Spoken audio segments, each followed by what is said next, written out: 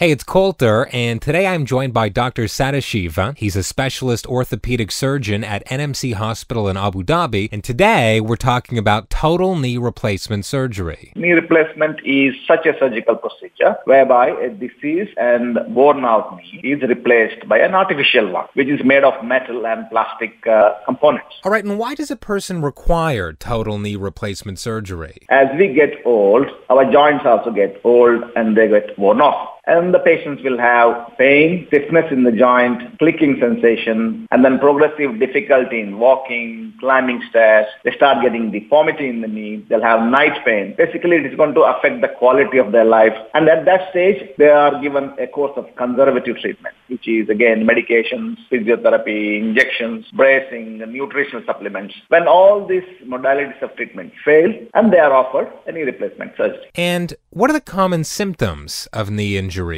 Pain in the knee can be on walking only, or pain at rest, pain during the night time, pain related to certain activities, pain while climbing stairs. So it can be of any type. Other symptoms are a swollen knee, stiffness in the knee, clicking sensation in the knee, or some crunching noise. Knee feels weak and unstable, and deformity in the knee. These are the various other symptoms of any knee pathology. Now, afterwards, what is the recovery time for total knee replacement surgery? Majority of the patients is about 3 months. Complete recovery to achieve their maximum strength and endurance will take from 6 months to a year. All right, and how long does a successfully placed knee implant last? A knee replacement will last between 15 to 20 years. All right, doctor, thank you so much. Thank you.